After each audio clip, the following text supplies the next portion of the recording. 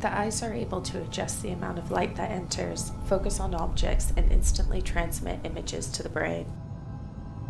Light enters the eye through the cornea, which helps focus light on the retina at the back of the eye. Light then travels through the pupil. The iris is a colored area that surrounds the pupil, which controls the amount of light that enters by constricting and dilating. Behind the iris sits the lens. The lens focuses light onto the retina by changing its shape. Muscles attached to the lens causes it to become thicker to focus on nearby objects and thinner to focus on distant objects. The retina contains cells that sense light called photoreceptors and blood vessels to supply them. The nerve fibers from the photoreceptors are bundled together to form the optic nerve, which carries signals to the brain.